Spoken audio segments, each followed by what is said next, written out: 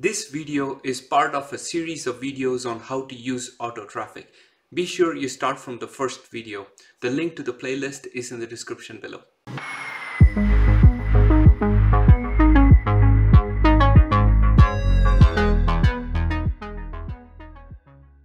What if you want to add an application that is not supported by the script? Which at this point there are 4 apps, but I might add more applications later on, but maybe there's something else that you want to add. How do you do that? That's question number 1. So let's see how to do that right now. So since we are done with the script, we're gonna press Ctrl+C or go back to the main menu and quit or whatever. So I exited out of the script right now. So I'm gonna clear the screen so I don't have all these mess.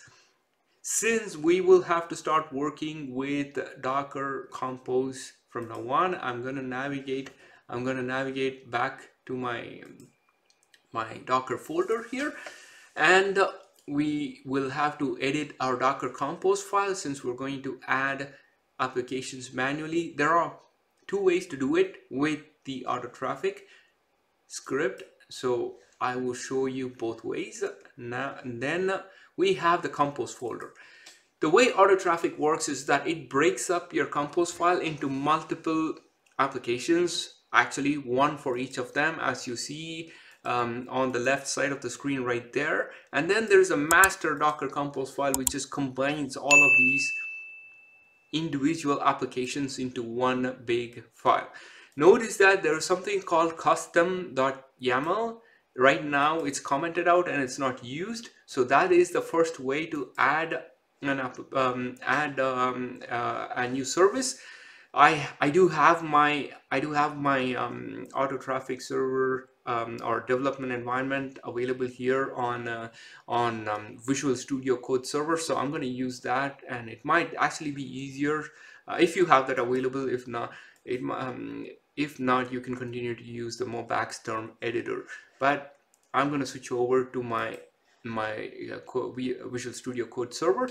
There again you see the master Docker Compose file with the custom. So if I go to Compose and custom and open it, you can add uncomment services and start adding new ones right below. So we can do that right now. So if I go where do you get additional services from, head over to my Docker or GitHub repository on Docker and Traefik. You have a bunch of different Docker Compose files here.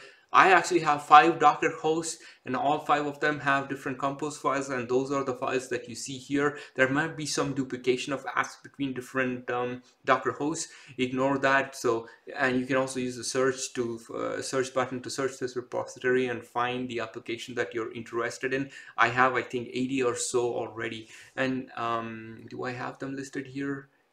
Yeah, you can see that. I don't usually, I mean, it's hard to keep track of what applications I use and not, so it's a good list, but there may be new ones and ones that are not listed there. So for now, let's open this one and scroll down to find an application that we want to add. Let's say I want to add, I don't know, okay, let's say I want to add auto index. Okay, it's auto index is just basically something that makes your folder you pick available through the web browser for you to browse. Okay, so let's see how to do that using custom.yaml file. So I'm going to uncomment this, and then I'm going to copy this right here. Nothing yet. You will have to specify which folder you are going to make available. So in this case, remember, if you have been following, if you use the script or you have been following my Docker media server guide,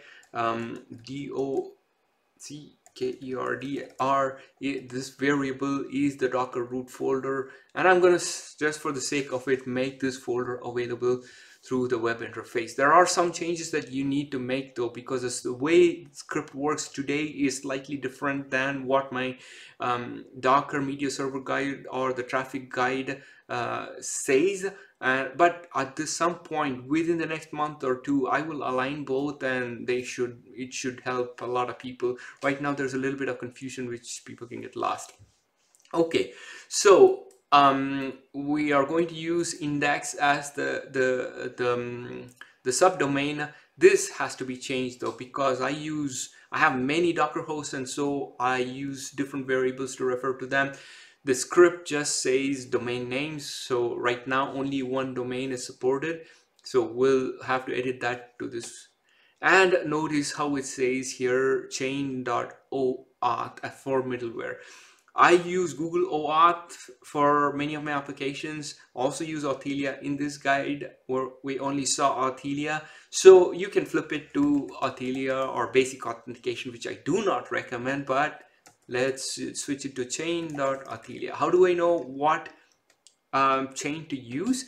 You can browse through the rules folder. This is why I say do not ignore reading and understanding my guide, because it tells you where to go and find what and things like that. Many people ignore reading the guide. They think that using the script is just a way to circumvent reading and understanding. It's not the case.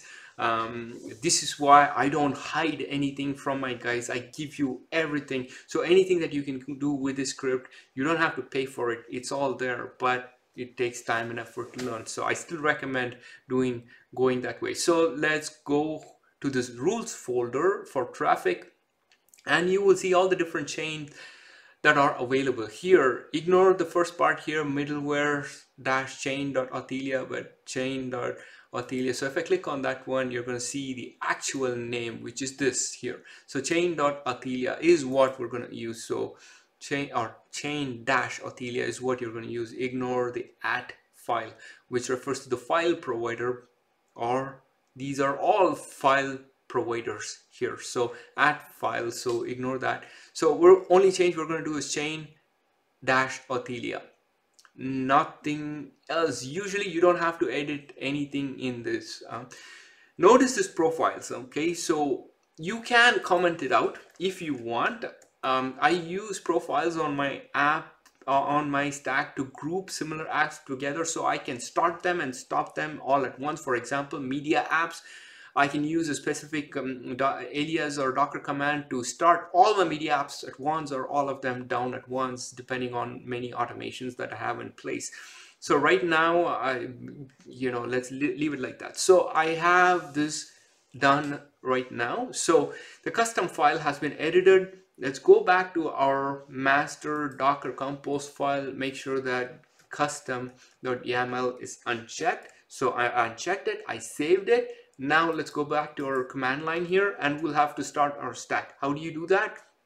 You are going to use the sudo docker compose command. We're gonna use F.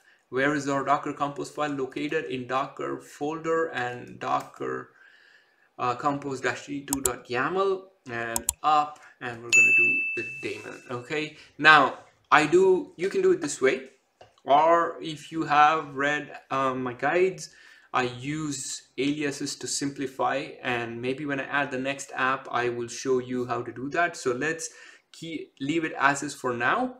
Okay, I did that on purpose actually, because you see how no service is selected. This is because I use profiles. If you use profiles, you always have to specify a profile. So I'm going to now say profile all and hit enter. Now it's going to run through the whole Docker compose file, see what's already up and running, what's not. In this case, auto index was not running. Now it's been started. It's already on Authelia, so we don't have to do anything right now. So let's go back to our browser and go to index.simplehomelab.com. Now you have the Authelia menu. Let's log in, because I have to show you that the app works, and I'm going to punch in my OTP code 888710. Now there you go, index is now working, and my Docker root folder is now visible here, and I can see the files. It's nothing fancy, just a quick way to see the files. This is that is what it is. Now we saw how to add an app using the custom file. You can also create your own Docker compose file here and add a new app. Let's create a new one. Let's add Dozzle. Okay, so it's empty right now. where do you get those Docker Compose from? So let's head back in here and search for those. So I have it right there. I'm gonna copy this whole thing and go back in here, paste it. Notice that services is missing on the top. You will have to manually add it or you're going to see an error. Okay, so I have those who, what do I edit in here? You can leave pretty much everything. We have socket proxy, and if you have been following my guides, just leave that be, because those needs access to Docker socket. You can provide the access directly to Docker socket by uncommenting this, but we are using socket proxy for security, so it's why you have to add the socket proxy network. You also have to have the traffic proxy network. Okay, now you don't have to edit anything else here. The only thing I would say here, once again, as with the other apps, we're gonna adjust the domain name here as well. Chain-OAuth, we're going to change it to Authelia because we already have Authelia running. If you don't have Authelia running, you can change it to chain-basic-auth, or you can change it to chain-no-auth, which is no authentication, which I do not recommend, but just so you know. Okay, so we've done this part right now, so everything is running. The one part I really missed is that port 8080. Traffic is already using port 8080, as we saw. If I just open the traffic compose file, you're gonna see that it's already using port 8080 right here. So we cannot use port 8080. This is why I changed it to I don't know, 8082. Whichever is available, you can use that. So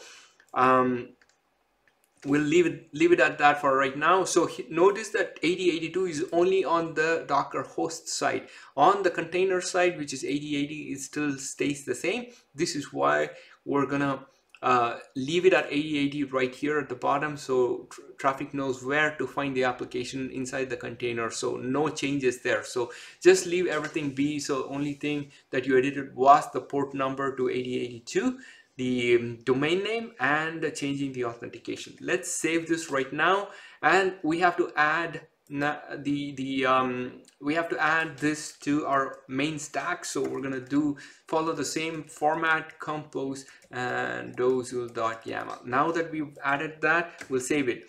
Leave the last line untouched. Do not do anything with it, because the script uses patterns to recognize what's turned on and what's turned off and add additional services. If you mess with this last line right there, everything becomes messy. So please do not do that. Do not touch it. So we saved it. Let's go back to our command line here. Notice the command that I used up there. I'm not going to use that right now because I want to show off my alias. So let's see. So in this so I'm just going to say dc up to, which is Docker Compose up to y2, because I'm using traffic version 2, which makes no sense. This is how I started it. So at some point, don't be surprised, I might change everything and it might just be dc up. At this point it's dc up to, because I know why I have dc up to. At one point I had both traffic 1 and 2 running and I needed aliases for both, and so I started with dc up to, but I will change it. Plus these bash aliases, I will make them available as a part of Auto-Traefik Plus, and at some point you're going to see it. So if you want some convenience, you can do exactly what I do in future. So up to, and that's it. Exactly what happened up there with the long command. Now it's done quickly for you. So we added Dozel. So also takes a little bit of time to start, I think. So let's head over to our browser. So if you see a 404, don't be surprised. Because it might take some time. Simple-Homelab.com. So, well, actually it started. So let's log in again. I should have pressed remember me because I keep typing in my OTP code. So, okay. So let's do 256471. Done. There you go. So now I'm on Dozel. So I hope that this gave you an idea of how you can add your own applications to the stack. If you are to this point, you actually don't have the need for the script anymore. Now, I am adding a few more maintenance features into the script that you will see in future, but you don't really need those. You know, you have a basic framework setup, you have a good authentication system, you can continue to add your own apps. You don't really have to use the script. If you haven't liked the video or my channel yet, please do so. So I'm just starting out, and every bit of support from people who watch the videos will really help me grow my channel. It helps the YouTube algorithm see that you find my videos valuable, and I get more visits on my videos.